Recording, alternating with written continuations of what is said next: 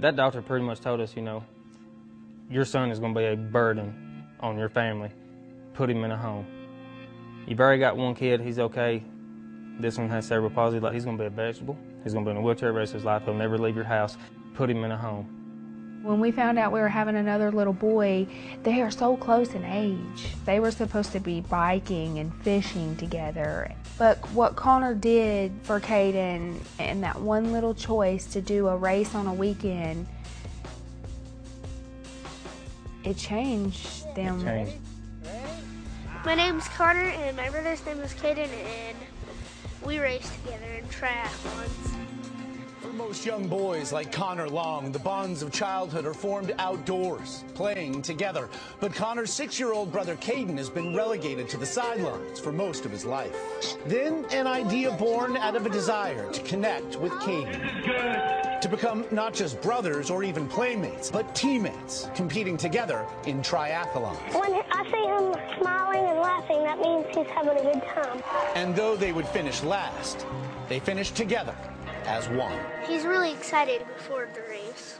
He stays up to like 1 or 2 in the morning. But after that, he falls asleep in the cart.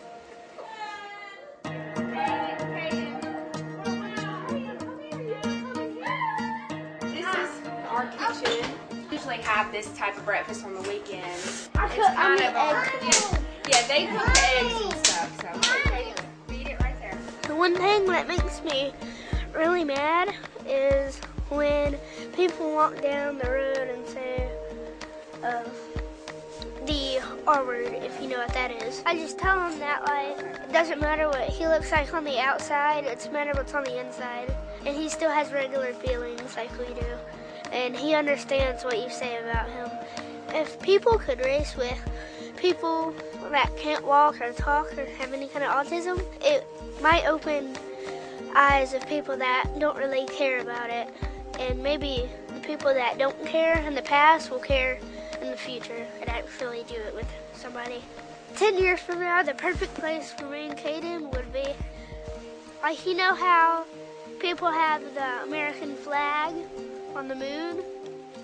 We'll have the Team Long Brothers flag on the moon. Please join me in welcoming to the stage the winners of the 2012 Sports Illustrated Kids Sports Kid of the Year contest, joined by their parents, Connor and Caden Long.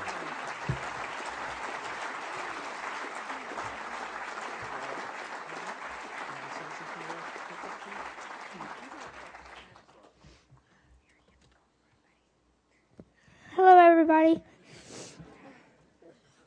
This is really awesome for me and Caden to do this because we've been waiting for a very long time.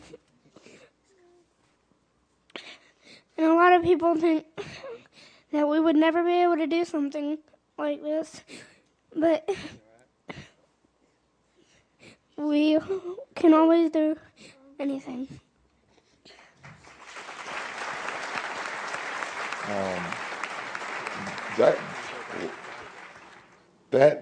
Wow, I'm lost for words. Connor and Caden are the real sportsmen of the years. They label it as sports kids. Nah, they're the real sportsmen of the year. That story right there is if it didn't go off soon, it would have had me in tears. You guys are definitely coming down to Miami to see a game, to meet our team. You guys are unbelievable, and what you do for your brother is unbelievable. I got 2 sons, 8 and 5, so they will be seeing that story. I don't have to preach anymore because what you do, I can just show that in my older son and know what he should do for his younger brother.